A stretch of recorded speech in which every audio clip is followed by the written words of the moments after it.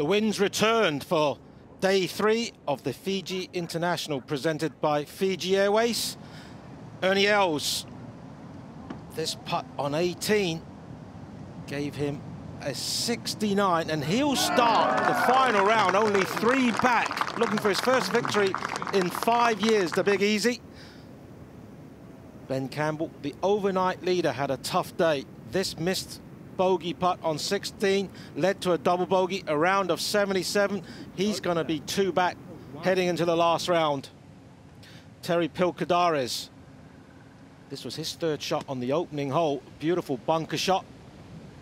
Led to a birdie 4. He'd end up shooting 71. He'll be only 1 back heading into the final round. Joining him, 1 back heading into the final round, is Jared Felton. Went out in 38. This birdie putt on the 12th led to a back 9 of 33, and he'll be looking for a maiden victory on the main tour.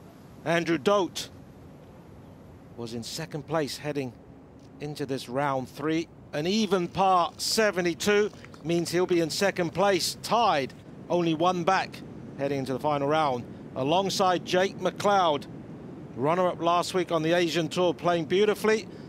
This putt going in for a round of 70, and McLeod will be in with a chance chasing this man. Gaganjeet Bhullar started the day 6 behind Ben Campbell, opened with a birdie on the 1st hole. That beautiful tee shot on the 2nd led to a birdie. He just bogeyed the par 5 11th before this shot on the 12th led to a birdie, a round of 69, and Bhullar will have a 1-shot lead, looking to win his 9th Asian Tour event